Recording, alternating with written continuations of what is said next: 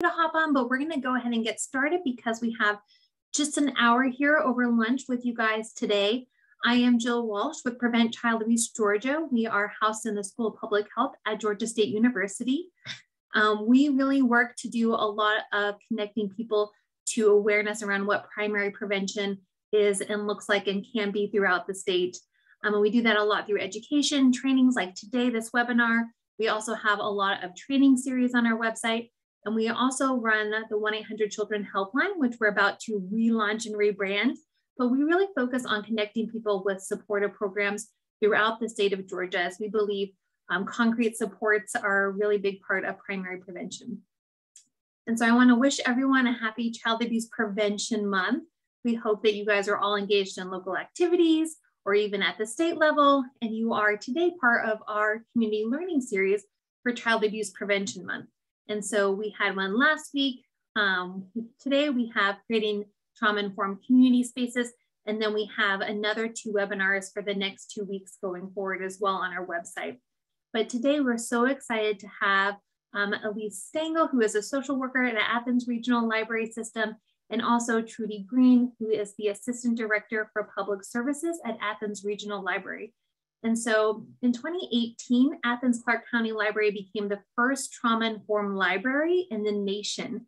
And since then have really worked to build a robust program there that we can all learn a lot from. And so we know building a trauma-informed spaces, and especially in non-traditional areas, so not just within the child welfare system, but where are our families and communities really spending a lot of time and engaging? How do we make those trauma-informed as well?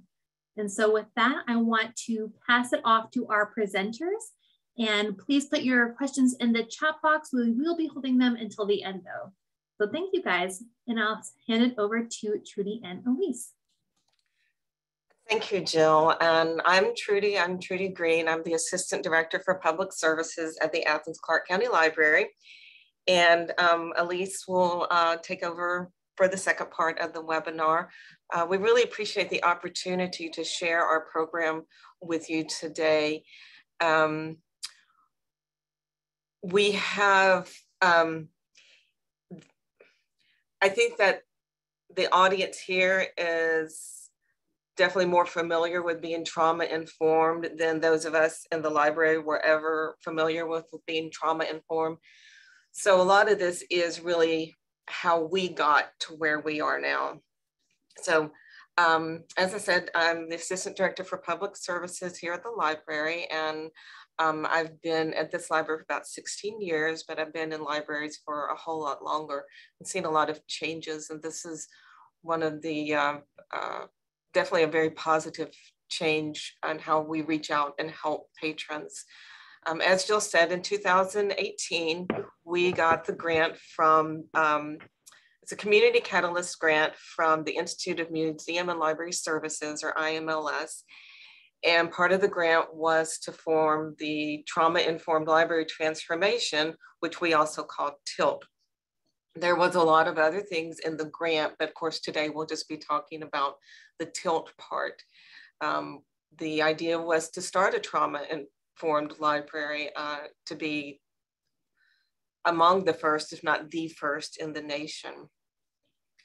Again, in libraries, trauma-informed was really new, and we were trying to figure out what does it mean and where do we go from here.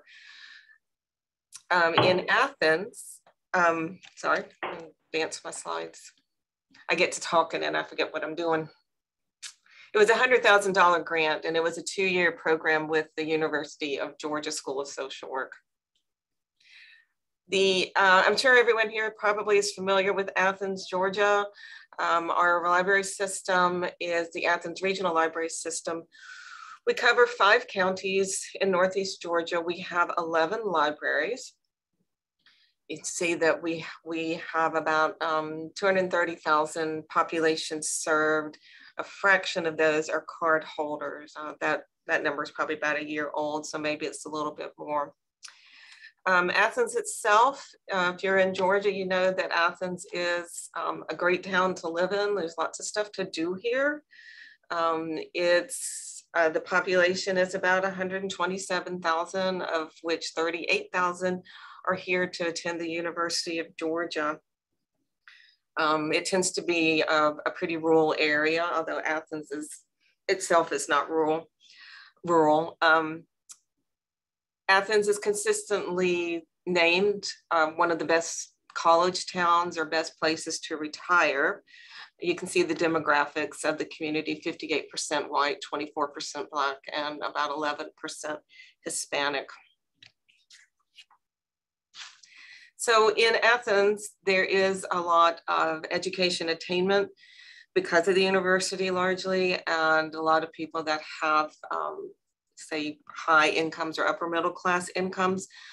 But there's also this side of Athens that's below poverty level, which is about 30% of our population is below poverty level. A lot of people are unemployed or underemployed, unhoused, low education attainment. Last year, the high school graduation rate was 81%. It was just lower than what's on that graphic. That's something that we have really struggled with in the community, is high school graduation. There's an issue with homelessness. The point in time count that was done in January had 128 individuals experiencing homelessness. And then there were additional ones who were like underhoused or something like that. But that's a bit high for a community our size. We're not unique in the makeup of the very well educated and those who are struggling in disadvantage. In fact, at one time, Athens had the highest per capita poverty rate for a community its size. But Athens is a progressive town. The government and the residents here tend to be very progressive. And there's a lot of nonprofits, and there have over the years been lots of efforts to improve conditions for all the residents here and the quality of life.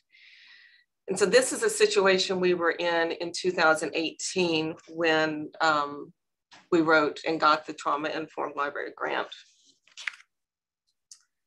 So social workers in libraries is a kind of a new concept. They've been around for, I don't know, 10, 15 years, probably not 15 years. When we got the grant, there were about 24 libraries in the country that had social workers. It's a bit more now, but to understand why a library would need a social worker or social services in the library, think about what we do in public libraries. We're open to everyone. Everything that we have for the most part is free. A person can come in, they could use the computer, they could read. Sometimes they come in and they sleep, and they're not going to be disturbed. They're not going to be hassled. As long as they're complying with policies, they're not going to have to buy something in order to stay here. Libraries are thought of as a safe space. Many of the people who come here, not just those experiencing homelessness, they come here and they're seeking assistance that goes beyond what we would call a regular reference question. They might need help finding housing or medical care or a hot meal. And these are types of questions that our frontline staff is not always able to deal with. I can say from experience, because I also work with the public, that we help people all the time who have been sent by an agency to apply for maybe their SNAP benefits. And they'll just say, you know, go to the library and you can use the computer and someone will be there to help you. And we are, and we do help them. A lot of people still don't have computer skills. I just helped a lady last week or the week before who was signing up for some service. I can't even remember what it was, but I do remember that she couldn't use the computer and she had a lot of trouble, and we were able to help her. But that's not an uncommon thing to see in our public library, and I'm sure other public libraries too. Those websites can be really complicated even for someone with experience. And so you have someone with no computer experience trying to sign up for benefits or something. It's really a struggle and a burden. So the library's social worker helps connect people to services. And it's an example of helping people where they are. And it's a way for our library to better serve our community. And that's just the social worker part. Again, with the trauma-informed, that was a really new concept for us in the world of libraries. And I know that in your field and in social work, it's very common, but it was it was a struggle to kind of comprehend for me what it meant to be trauma informed. And I know that everyone here probably does understand what trauma informed is. And this is the definition we were given, was to realize the impact of trauma, recognize the signs and symptoms of trauma, and integrate that into our policies and practices and resist further harm. And this came up because in order to be trauma informed, we have to train our staff. And the first training we did was cleverly titled "A Social Worker Walks in a Library." And this is what the trainer went over of how to recognize trauma and signs of trauma. But that's just the clinical definition. And what does that mean in the public library when I've got about 60 people who are frontline staff, and not counting the people who work behind the scenes? How do we incorporate those into our services that we regularly offer?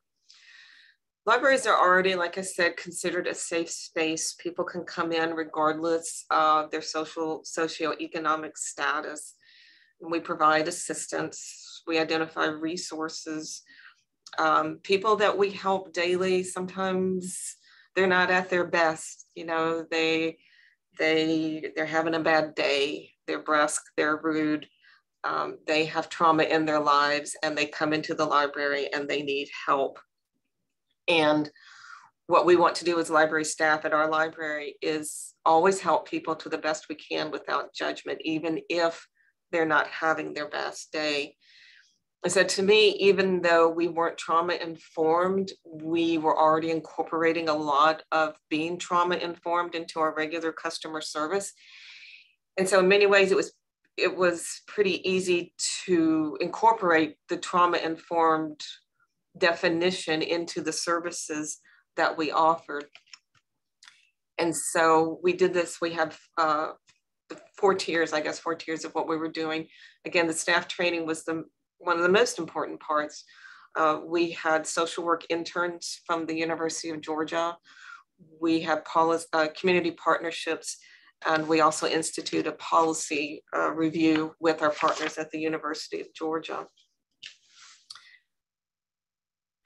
And so staff training to me really is the key here for being trauma informed, because it's that training that makes us trauma informed rather than a library that has social workers.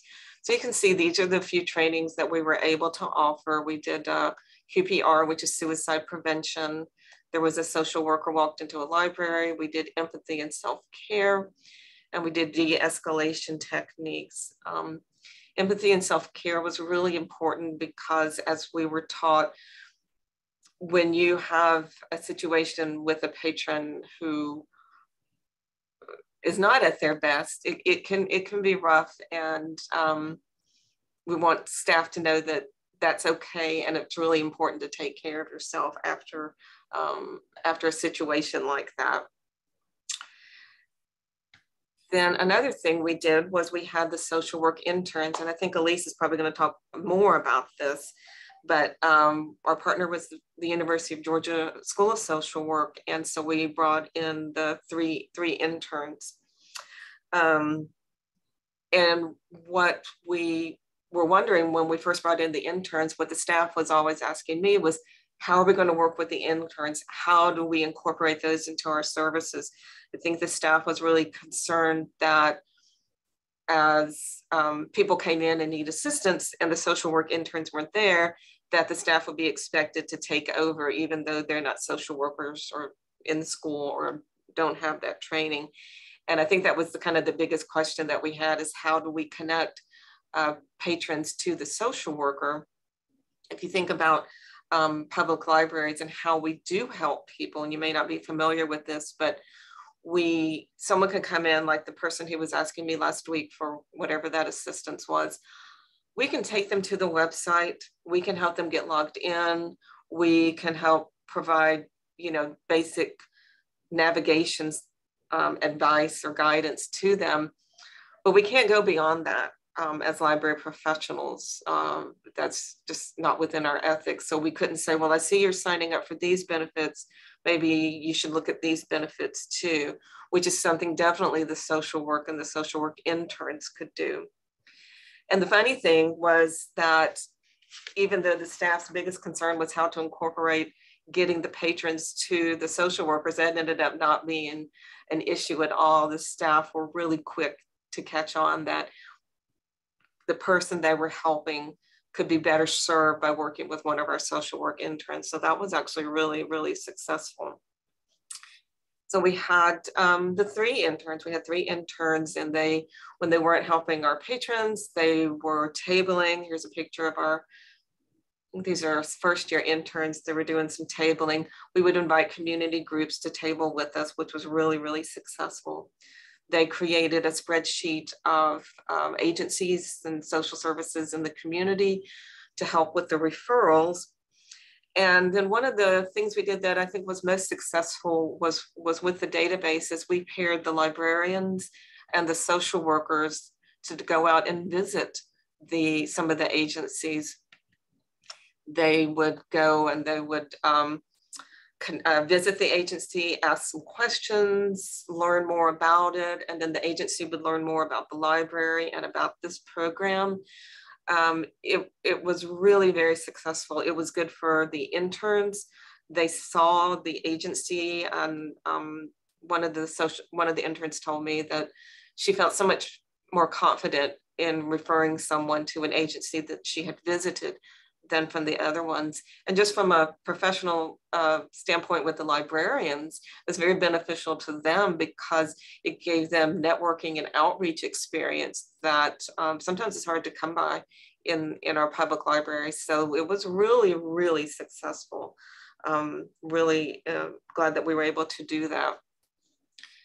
And so, right, we had the interns, we had the training, we had the staff buy-in. We had patrons coming in specifically to see the social work interns. They were being referred. And then we had the pandemic, and everything came to a standstill. The interns went home. The library closed its doors to in-person services. The people who needed help the most had, few resources, and they certainly didn't have the library to come into every day to get, warm or whatever to come into the library. So they had fewer resources. And that's where we were for about a year. So we've been fully reopened for about a year now. We were able to bring on Elise as the part-time social worker. She has brought intern backs, and again, she's going to talk about that. But the one thing that we have lost is the training aspect, the trauma informed, because we've had so much staff turnover since the pandemic started that we have not been able to offer the amount of training for being trauma informed that we had hoped to be able to offer, because the pandemic just brought everything to a standstill. And that's something Elise and I have talked about, how to get that training to the staff so that we can live up to being trauma informed as opposed to a library with a social worker, which is still really great. That is the end of my part, and I'm going to stop sharing. Well, I'm going to share another screen, but I'm going to exit this for Elise's program. And I just want to share something about Elise that she's probably not going to share about herself. Elise is our first social worker. Before she was our social worker, she was a librarian on our team. And the staff is so thrilled to have Elise on board. She is the perfect combination of someone who understands library patrons and someone who understands the needs through a social work lens. And so we are just so thrilled to have Elise on board. Oh, thank you, Trudi. Okay, I'm going to share yours now, and then I'm going to mute. Okay.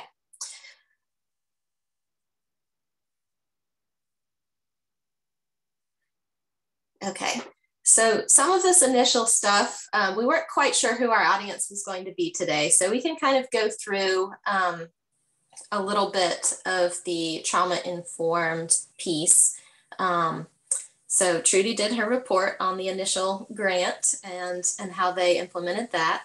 And so it does sound like y'all mostly know what it means to be trauma informed, but it means to recognize the impact of trauma, toxic stress, adverse childhood experiences, and recognize the signs and symptoms of trauma, fully integrate this knowledge into policies, procedures, and practices, resist further harm, and seek to avoid re-victimization.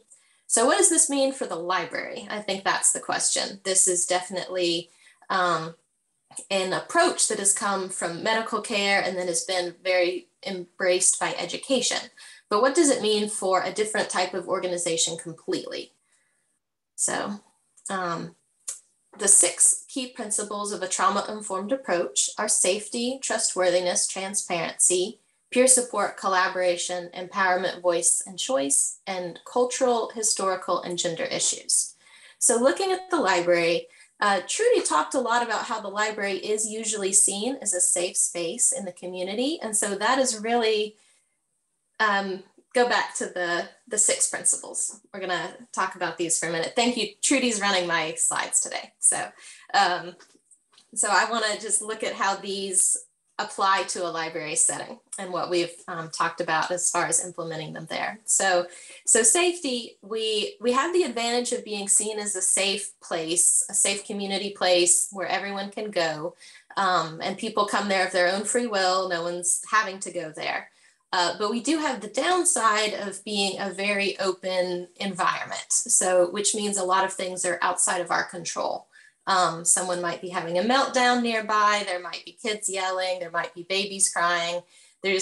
We do as much as we can to control the safety of the environment, but there are also always going to be a lot of factors outside of our control. So we take care to minimize those, and we have spaces that are more quiet zones. We have security that comes through, and they're very supportive as well. But that's one aspect that we work on at the library. Trustworthiness and transparency. So we have a lot of different policies, and sometimes I think people can feel that those policies can be arbitrary. And so with trustworthiness and transparency at the library, we try and be very clear about our policies when they apply, what behavior is acceptable and what's not.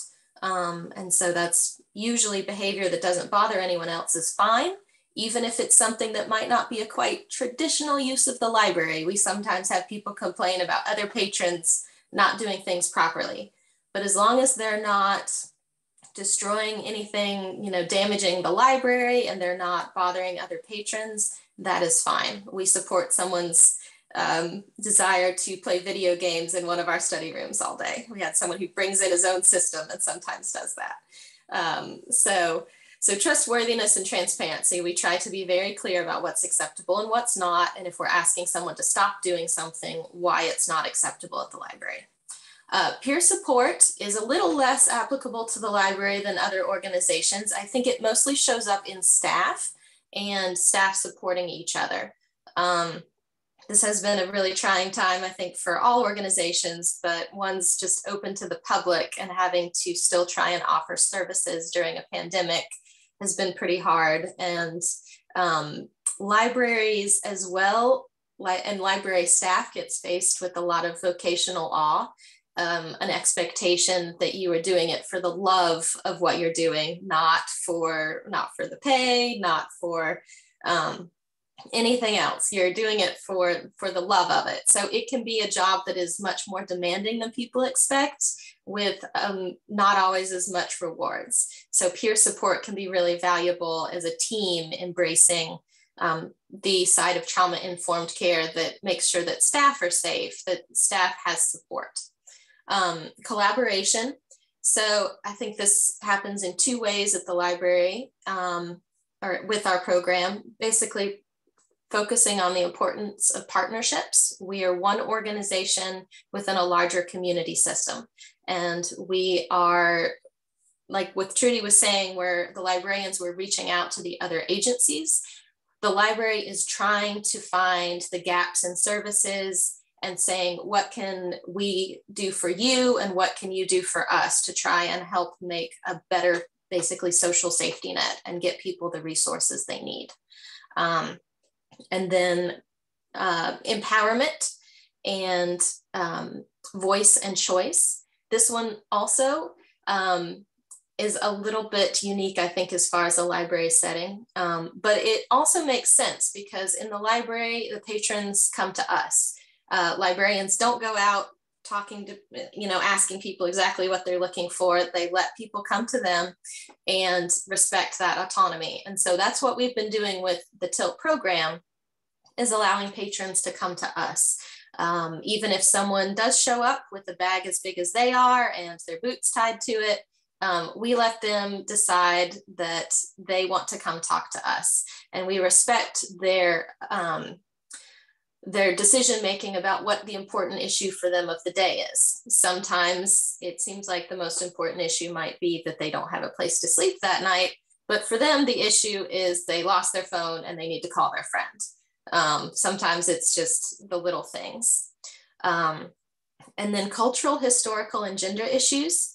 I would guess that y'all might not be as aware, and I'm going to give a shout out to the library and just what I've learned about libraries since working there, is how much emphasis the library does put on acknowledging cultural, historical, and gender inequalities and issues. Acknowledging that the libraries have not always been a place for everybody, that there have been libraries segregated by gender, by race, that the Dewey Decimal System that we use for cataloging has its own biases, and that's something to be aware of. And so libraries do take an active role in trying to increase social justice. So those are some of the aspects, that the ways that the 6 key principles of a trauma-informed approach can be applied at libraries. So we can go on to the next slide. Thank you. So yes, trauma-informed care works to increase the survivor's sense of healthy choices and control over their healing process. So we allow them to come to us, say what's most important to them, is culturally competent. We do have a lot of folks from all backgrounds who come to us, and a lot of folks experiencing other types of trauma and hardship. And then understands that many behaviors started out as understandable attempts for the survivor to cope. So this is an important one because I think this is really important in talking to staff about it and creating a culture of trauma-informed care, that a lot of behaviors maybe worked for them once. And it's not that they're doing it to be just annoying to us. It's that this is a coping mechanism that no longer works for them. And so I think that that's always an important one to kind of talk about with staff. And then takes each survivor, their experience and cultural context into consideration in order to develop appropriate strategies. So one thing about the library as well is we don't know anything about the people that come in. They're not coming into a school. They're not there for medical care. Like, we don't even know their names a lot of times. We are coming in with a completely blank slate. And so we really don't know what kind of trauma history our patrons have. It is pretty clear that a lot of our patrons do have a history of trauma. And sometimes there's things that we do or other patrons do that can kind of trigger that trauma. And so we really, as a staff and a library culture, try and recognize that their own cultural context is coming into play. It's often not about us as individuals. It's about everything else that's been going on in their lives. Okay. So the things that we're doing now, we did kind of have a break with the pandemic, but we are offering the on-site social services. So licensed master social worker at the library 16 hours a week, that's me. And we have 2 social work interns who are going through UGA's social work master's degree program. And between the 3 of us, we offer open office hours and appointments available. So someone can just walk in for something completely unrelated, and maybe staff realizes that they have a social service need, or they're asking more questions than staff can answer. They can send us to us. Or if we have someone that wants to set aside a specific amount of time for a specific thing, I put appointments as an hour and a half long. Sometimes we have people come in and they want to apply for a job, or they want to apply for multiple jobs, and we can help them with that. So we can also create a set amount of time for them to predict, schedule, come in for. Okay, we're also doing collaboration. It's kind of the second main part of what we're offering to people these days. So some of the collaborations we've done is the Family Connection, Families in Schools and the Neighborhood Leaders Program, the Athens Area Diaper Bank, the Homelessness and Poverty Coalition, which is a local group of organizations that serve folks who are experiencing homelessness. And that is a really valuable group to us. And the Advantage Homeless Day Service Center, we've talked to them specifically about partnerships as far as what we can provide and who we should send to them for assistance. And then also staff support. So up-to-date list of resources, giving them a referral option for questions and needs that are beyond the staff experience, crisis intervention, support, debriefing, and then consultation on trauma-informed consequences. That is something that I think can be, it's good to keep in mind. We had someone who was having some behaviors that we had told them weren't allowed in the library, and it was suggested that maybe there should be a ban. And we talked about how this person is in the library every single day, and a ban of a month to them would be like a ban of a year for anybody else, based on just how much they depended on the library. So you can go on to the next slide.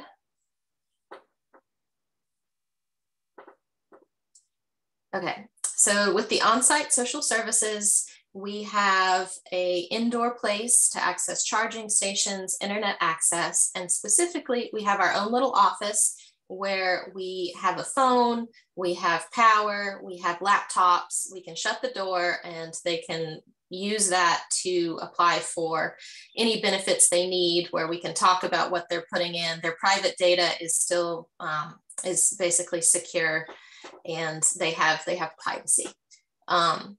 And so we assist especially patrons with limited or beginning technology skills. That's actually how a lot of people kind of get identified to us, is they're asking our computer people for a lot of assistance. And if it's more assistance, then if they need someone next to them, helping them with every question, or they're still learning how to use a mouse and don't really understand technology at all, they'll send them to us in our office and we can help them with that.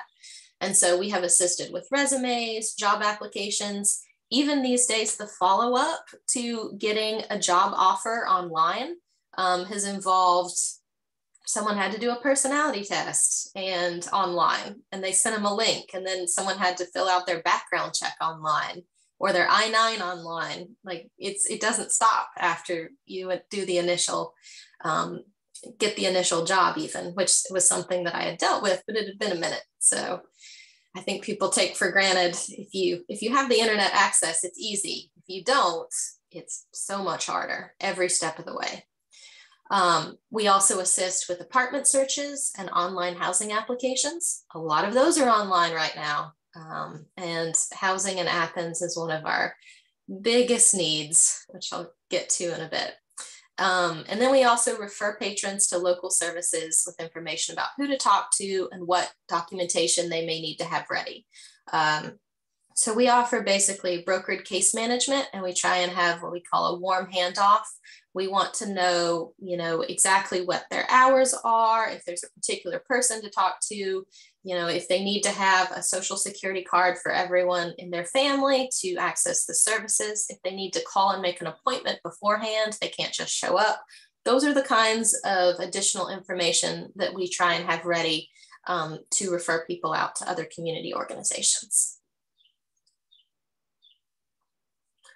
So offering the social services at the library, Trudi talked a lot about kind of the benefits on the library side and why everyone thought that this was a great idea, which I think it's a great idea, but to put it in more formal terms, offering social services in the library gives patrons access to strength-based, person-centered brokerage case management in a place where they feel safe and often have social connections. And collaborations expand access to services, information, and opportunities for underserved populations. Okay. So we have a chart about the things we've been asked about so far. So this is only 2022. This is not any of the previous questions, but you can see housing is one of our biggest at 31%, jobs and support for jobs at 18%. Technology help is actually probably a little bit low there. Other resources, we have a lot of random requests, and I love that about the job. People know what they need, and if we can help them, we can. So we're always learning as well. Identifying documents is a really big one. People have trouble getting access to any services if they don't have a state ID. They can't get a state ID if they don't have a birth certificate. They can't get a birth certificate if they don't have any proof of who they are. So we have a combination of things we can do at the library and to know who else in the community helps with those services. So one of our local organizations will make a little ID for people. So they have their first ID, and with that, they can request their birth certificate and get the process started. But that's something that a lot of our folks who are experiencing homelessness have a ton of trouble with, having the correct documentation to just prove who they are and get access to the services they need. So SNAP benefits would be a lot larger in here, but we actually have the Neighborhood Leaders Program is offering assistance. So that's one of the organizations we've collaborated with. And I think we can go on to the next slide because I think I talked about that next. Yes. So the neighborhood leaders are offering services in the lobby to assist people to sign up with for SNAP benefits. They are a community partner with DFACS for that. So they have the partner portal. And so we send a lot of folks who are signing up for SNAP benefits their way. And that's super valuable, and is one of the reasons our numbers for SNAP are pretty low, because we do get a lot of questions about that. And a lot of questions about the follow-up parts, like uploading their documents and the interviews. There's a lot of missed interviews. We have also worked with the Athens Area Homelessness and Poverty Coalition. That's the group I mentioned earlier that is a collaboration between local organizations that try and help folks who are dealing with homelessness. And it includes all of the local shelters and other organizations. And they're the ones who do the point in time count that Trudi also mentioned. So the Athens Area Diaper Bank, this is actually a new collaboration that we just started with them to have diapers available in the children's department bathrooms. So just not like we give out a whole month's supply, but just we've got a few. If there's an emergency that comes up, if someone's a little bit low, they can maybe take a couple for later, and just make sure that diapers and clean diapers is not going to be a barrier for a family accessing story time, accessing books, getting out in the community and being able to access the library resources. So we're both really excited about that. They think it's a great idea to offer them at the library, and we're really excited to offer that too. And in the future, I'd like to expand that to more hygiene products as well in all the bathrooms, but one step at a time. And then the Advantage Homeless Day Service Center is another collaborator of ours. We have talked to them and know what their different programs are, who is eligible, because they have several different programs that all have very specific requirements. And we've talked to them about how if someone does really need to have be walked through an application, or they're having trouble finding housing, they can come to us and we can help with the apartment searching, the house searching, the applications. So yeah, that's just a few of the things we've done so far, and it's one of the really exciting parts of doing this at the library. So we're planning on having many more. Okay. So going to the staff part of it again, there is a lot of potential impact of working with traumatized individuals. And so some of those are compassion fatigue, burnout, secondary traumatic stress. I already kind of mentioned that the pandemic has been hard on library staff. I know it's been hard on everybody, so I'm not gonna, I know everyone knows that, but we want to try and figure out how we can help as much as possible. So you can go to the next slide. So some things that can be done: encouraging team unity, supportive and encouraging connections, learning to embrace challenges, celebrating accomplishments, clear and transparent organizational supports, building in fun, encouraging self-care, and the importance of empathy. So a lot of these are kind of creating a culture that is supportive, embraces challenges, celebrates accomplishments. I know the library does a Get Caught program of accomplishments where everyone brags on everybody else, and then they send out the whole list of what everyone's done, and then someone gets chosen to be in the spotlight that month. But it's really nice to just know that what everyone is doing is being noticed, and also to see how hard everyone else is working. And then encouraging self-care is something that the social work interns have helped with in the past. And so that's something that I would like to start back up again. But the social work interns provided some opportunities for self-care. They did a little workshop. There was a mindfulness session. And so that's a way that we can kind of work together to help with some of that. And then just the importance of empathy in the trauma-informed care is understanding the context where people might be coming from. You know, it might be, we don't know what someone's history is when they come into the library. And a lot of the time it's not about us. It's about everything else that's been going on in that person's life. I like an example actually from when I worked retail, but I asked someone for their membership card, and she just started crying. And it turned out that it just reminded her of a family member who had just died, and her family family member had that membership card.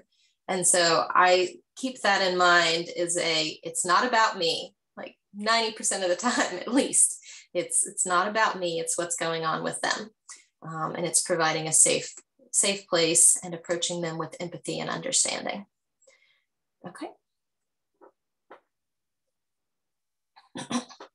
Okay, so I already pretty much said that these are some of the things we do, but having this option for staff support, thank you, Trudi, for already saying that it's really appreciated. But just all of the staff members I've talked to, a lot of times they'll just be like, well, I'm so glad you're here. They really appreciate having an option to give. One of the risk factors for burnout and compassion fatigue is basically being asked to do stuff that you're not qualified for, or feeling like you don't have the resources to help. And so that's one of the main things that we can help with, is to have another option to support our patrons and help staff know that they're making a difference.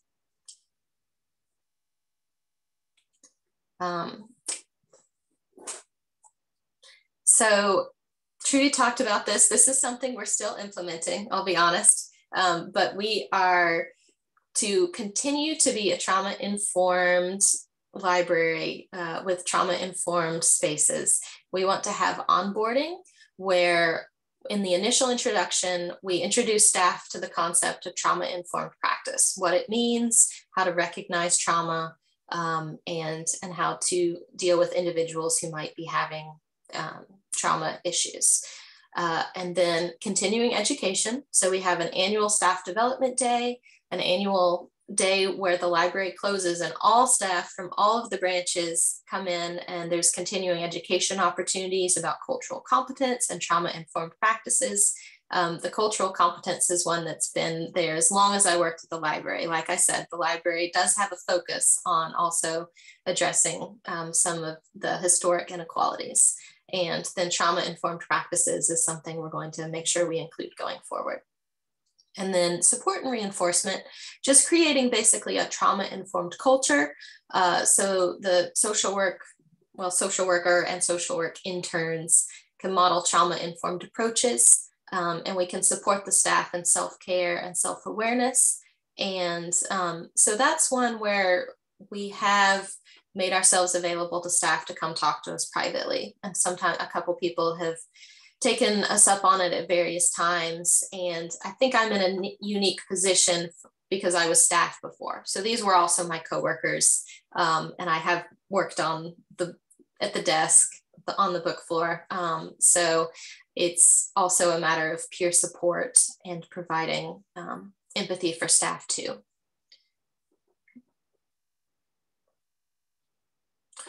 Okay, so, and then policy, also something that is still a work in process, which I'm going to say having a trauma-informed approach is always going to be a work in progress. There is no particular check mark, we are done, finished forever. It's always going to require reflection, review, continuing to evaluate and reinforce the culture.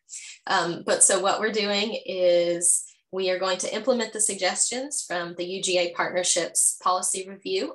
They have a lot of good suggestions about more neutral language, about clarity in some issues, and they also had a fair amount of areas where they thought the library was also doing really well. We're going to continue to follow best practices and advances in the literature about trauma-informed spaces. We are collaborating with other library social workers across the country through the Whole Person Librarianship Forum and the Library Social Workers Direct Practice Support and Supervision Group. And we are going to continue to include trauma-informed care in future plans for expansion and/or new library buildings. We are eventually going to have a new library across town to have safe, calm, and welcoming spaces. So, okay. So this was just some of what we've done so far. We've had 150 office hours. We've had 280 intern hours. We have had 113 sessions with patrons, and we've talked to 83 unique patrons. We do definitely have people who come back. I have somebody who I don't think she really needs anything anymore, but she likes to come see me every Wednesday. So, and sometimes we have people just stop by and update us too. So that doesn't get counted in there, but it's always really nice to hear from that. And we also have a fairly strong word of mouth referral system with our homeless patrons. So a lot of times they'll say, oh, so-and-so told me to come see you. So that's really encouraging, and I'm glad to hear that. So we have also been involved in community events. So there's been several collaboration programs with the Athens homeless shelter, some in their emergency housing and some in their more long-term housing, where library staff went and created a program for the children. And we also had sign-up opportunities, library card sign-up opportunities for the adults. Our interns have helped with Bling Your Prom. They've helped with the Friends of the Library book sale, and they've helped with the Homeless Coalition's point in time count. So we don't have the new results yet, but we will hopefully have just a little bit of a snapshot of who is currently experiencing homelessness in our community. We've been involved in a lot of community meetings, so community connection meetings, Homeless Coalition meetings, and then we are continuing to reach out to other organizations to let them know what we're doing and find out what we need to know when we send people to them.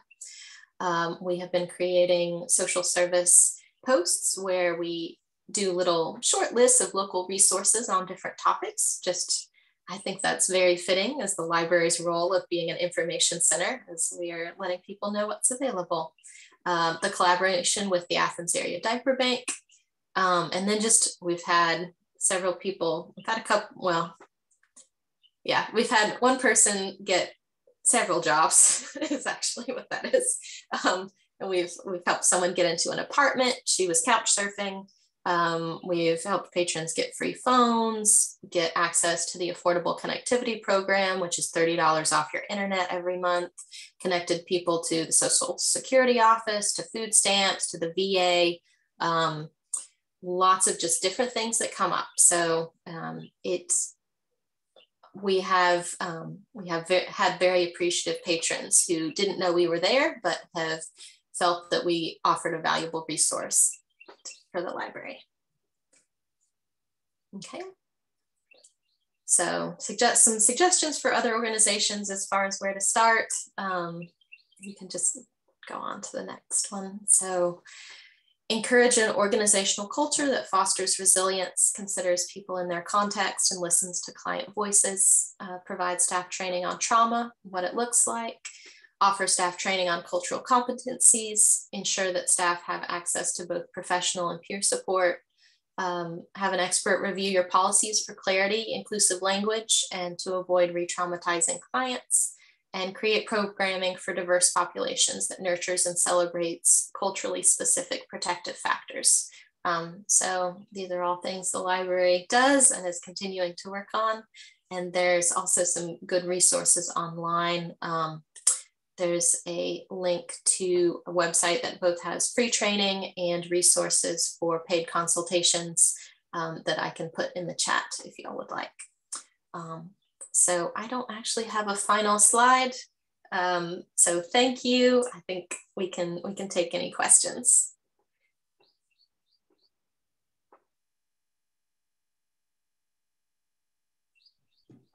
If you guys would like to put the questions in the chat box right now, I've seen a lot of praising comments and shout outs to Athens Library, for people who have been there.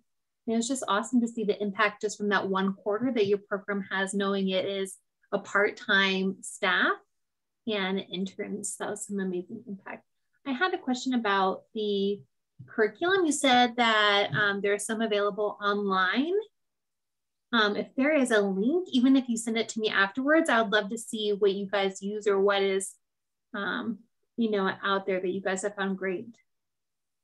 Okay, yeah, the traumainformedcaretraining.com, they have both a list of free resources and kind of more advanced, if you want to pay them to consult. They have a mentorship program. It's one that the TILT program initially, the UGA folks recommended to us. So we've had that with in bringing in new interns as part of our training.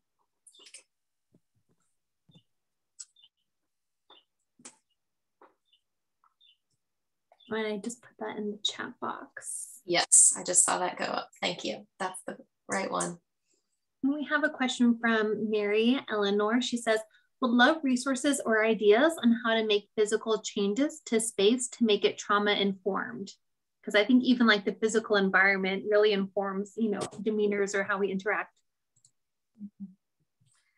I feel like I'm not really sure what all spaces.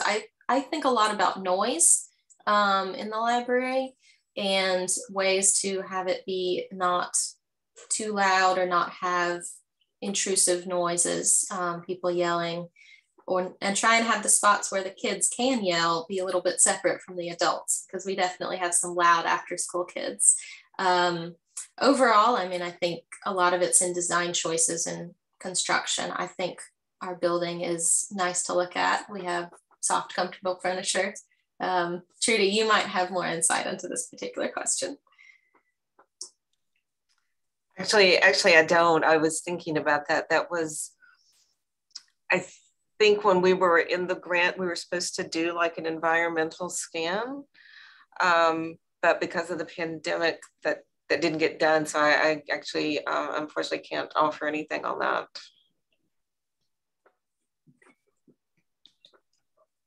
I think probably any guidelines for public spaces are probably going to have the basics down. And I think libraries definitely start at an easier place for that than, say, doctor's offices, which often do kind of feel a little bit more clinical or unwelcoming, maybe. Libraries have always tried to be a welcoming, friendly space. Awesome. We have another question. Is there a particular resource or tool that you utilize in terms of culturally specific protective factors? You talked a lot about being even culturally informed within your library. Was that part of the trauma-informed process, or how did you guys implement that as well? There is, with the initial grant, they created a number of trainings that are PowerPoint slides on different topics. So that is something that we have as a backup, but overall the library does just have a diverse staff that does try and do a good job of offering diverse programming for people. and a diverse collection. I mean, with the library, it starts even at the collection level of what materials are we making available on the shelves.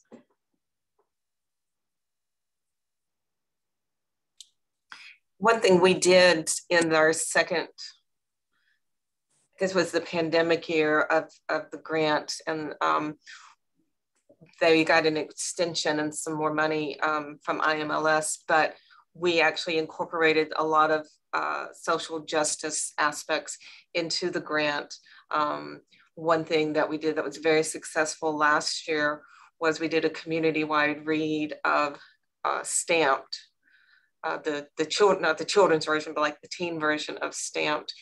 And we had community readings and programs for that. Lots of agencies partnered with the library, and it culminated with the three authors of Stamped, Jason Reynolds, Ibrahim Kendi, and Sherry, I can't remember her last name, that wrote the children's book. We're all on a webinar together, and it's the first time all three of them had ever been, it was a webinar, but presenting together. So that was part of the social justice aspect of the grant, and how the library really works towards that and tries to inform and be active in the community.